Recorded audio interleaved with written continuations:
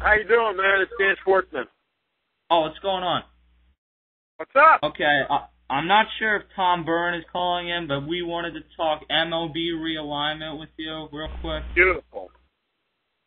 So, basically, what are your thoughts on this? This is Dan Schwartzman and 97.5 the Fanatic. What are your thoughts on the MLB possibly realigning? You know, Tim, to me, let's be honest. I think MLB, the system in place right now with the wild card team and the three divisions in each league is perfectly fine. I don't understand if they believe the system is broken and needs to be fixed. The old adage, if it ain't broke, don't fix it, to me, is perfect for this. I think it works well. I know there's unbalance in the Central Division, but ultimately I think it's good enough to where you don't have to mess with it. I think the other aspects, for instance, the designated hitter and unifying it one way or another, is definitely something baseball needs to go and definitely come to some sort of resolution. But I don't think realignment makes a lot of sense. I don't think you need more playoff teams. I think 3 right now is, well, 4 in each, in each league is perfectly fine. I don't want a second wild card. I think you're going to water down the product more if you get another playoff team. Yeah, I completely agree with that. And this is AC. We're part of the same thing on YouTube. I'm a big fan of your show, dude. I appreciate you calling in. Yeah, I agree. If it ain't broke, don't fix it. Because I don't think anything's wrong either. Well, that's the thing. I mean, I think baseball, baseball 17 years or so ago tinkered and brought in the Central Division, brought in the wild card, and at that time there was a radical change, guys. And I wasn't a big fan of it, but I've grown to really like what's happened. I've grown to really like the wild card format, and I think it's good the way it is, and they need to continue with it. I just don't understand why less than 20 years after making a change in the first place, they would change back to something more similar to what it used to be, a little bit more radical, of course, in terms of playoff teams, and to me it's just unnecessary. That being said, what you said you now like the Central Division and all the implements that they put in like 20 years ago. Do you think 20 years from now you'll like what they're thinking about doing if they actually go through and put in another wild card team and switch the everything around that they're planning to do? Do you think you would actually like that 20 years from now, or what do you think? I don't, because you watch the NHL, you watch the NBA guys. Too many teams make the playoffs. 8 in each conference is ridiculous. No offense to the Sixer fans out there, but when your team is a 500 team, they have no business being in the playoffs. I think we all agree on that. Why do you get rewarded by being a 500 team, or in worse, in some cases, not even being a 500 team? Why should you be able to be rewarded by playing postseason sports? And I think that baseball, once in a while, you have a St. Louis Cardinals team that's a few games over 500 that goes on and wins the World Series. But that's a rarity. And I don't need a team that's barely over 500 taking the last wild card spot that they've now instituted solely because it adds revenue. I don't think we need that. In baseball, to me, you earn it more than in any other sport making the postseason, and I'm perfectly fine with the way it is. Yeah, I mean, there's certain, but there are ways of looking at it, like you said with the Cardinals. Like, in this case, the best teams would make it. And we're talking to Dan Schwartzman, 97.5 the Fanatic, that the best teams would make it rather than having a team in the AL East winning 88 games and not making it, and then having a team in the AL West win 84 games and making it. Like, wouldn't it be the best teams making it if we put it into that? Like, maybe there don't have to be 8 people in it, but to have, like, 5 teams in, I don't mind that, I don't think.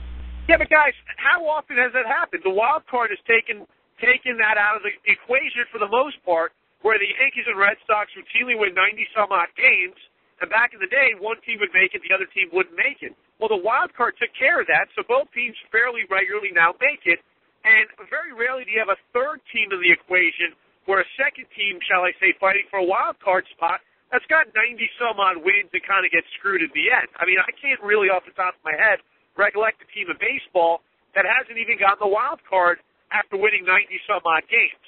To me, a second wild card type scenario of now getting the best teams regardless of division in, I think you're really still watering it down to a team that's winning maybe 85, 86 games, and in baseball, out of 162 games, you shouldn't be rewarded for that.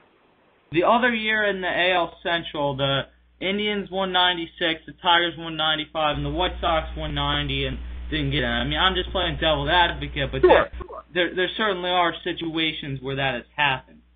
But very very rare, guys. I mean, let's be honest, it's a rarity when that happens. It's not a yearly occurrence where a team with 90-plus wins is getting screwed out of being in the postseason. I mean, it's a rarity when it does happen. It doesn't happen enough, guys, to make radical changes, again, in a system that I think works fairly well. Actually pretty darn good. Yeah, I definitely agree with that, considering that there's no doubt that in baseball you have to earn it more than any other sport. Because the NBA and the NHL has just gotten ridiculous at this point. But with the NFL last year, a team at, I think it was 7-9 getting into the playoffs, and a team that was like 10-6 didn't. That has, I think, the wild card and things like that has more of a place in that as where teams don't earn it. Would you agree with that? I agree with you. Seattle get to the 7-9 last year. They even get a home game out of it, which is ridiculous, but that's how it is. But that's the first time in NFL history, I believe, that a sub-500 team has actually made the playoffs. So, again, it's such a rarity, it's an oddity that, to me, it's not going to raise a red flag to where if I'm the NFL, I look to make changes. Yeah, it stunk to be the New Orleans Saints who had to go to Seattle and play in round one, even though I believe you had 11 wins. Now, you lost, so you kind of, you didn't really make a good argument, but in the reality of it, it's such a rarity, it's never even happened except for last year, that you don't look at it with concern and saying, wow, this might be a problem moving forward, let's make a change. So, it happened in the NFL. They're not looking at it concerned as to making wholesale changes. If anything, what I would say or institute is, if you're a team that's sub-500, even if you win your crappy division, you still don't get a first-round home game the way that other divisional winners would do. If any changes would come out of last year's NFL with Seattle, that's the only change that I would be okay with. Yeah, I agree. I got to ask your opinion about LeBron James and his comments the other day. Who? Well, I got to be honest, he's such a fraud. Let's be realistic. LeBron James, I've never seen a guy assassinate his own character within the course of less than a year the way that LeBron James did. And the icing on the cake was after he just lost the finals, mainly because he never showed up, instead of just sitting there lamenting as to his own faults in not winning and his responsibilities, he's got to call out the common folk because we live pathetic lives and don't make millions of dollars. Now, he's right. Most of us do live pathetic lives and have to get up for a 9-to-5 job, and we're never going to see remotely anywhere near the amount of money LeBron makes. But you don't say it. You don't call out fans who either like you or don't like you. He says the haters, and that's fine. But even the fans that like LeBron James, guys, they work crappy 9-to-5 jobs and have miserable lives as well. And for him to now come back and claim that's not what he meant, I hate to tell you, LeBron, it's pretty clear what you meant with what you said. And he's become such a laughing stock. And it's sad because I don't think he's a bad guy. I think, LeBron James has been the focus of the media since, ninth grade in Ohio. And he hasn't gotten in any trouble for DUIs or beating his girlfriend or this or that. He stayed out of the public eye in terms of embarrassing himself. But over the course of the year with the decision and not coming out against Cleveland when his name was called and claiming he was in the restroom and now calling out the common folk, this is a guy who's become an absolute laughing stock. And the only way LeBron James is going to ever silence people that rightfully now look at him in a different light is to win something. But it's despicable what he did and what he said.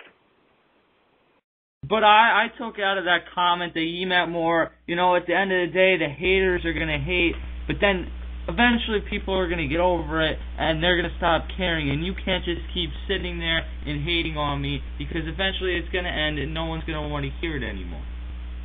Well, but how does he end it, guys? By winning. LeBron James wins, it's going to end.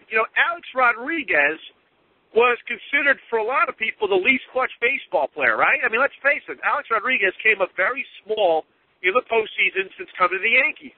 Well, 2 years ago, A-Rod batted 6-something in the AL Championship round, played a role in knocking out the Phillies in the World Series, was just lights out in the divisional round against Minnesota, and the stigma of being a guy who's not clutch in the postseason went away. He got a ring. Peyton Manning, for a long time, was considered a great regular season quarterback that never could win the big game in the Super Bowl. Well, he won it a few years back and got that stigma off his back. So if LeBron James wants the haters to shut up about it, well, go out and win.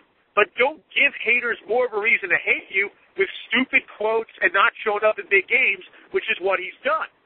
So, guys, no, wait, though. He has showed up in other big games, though. He carried the Heat through the bowl series. They wouldn't have been in the NBA Finals. So what? So what?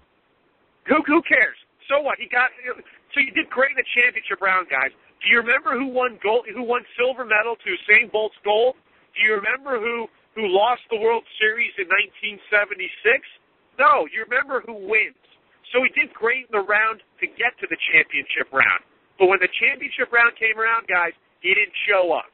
So, yeah, he carried him against Chicago. He was the best player on the court against Chicago. No one's going to doubt that. But guess what? When it came down to winning the ring against the Dallas Mavericks, he didn't show up.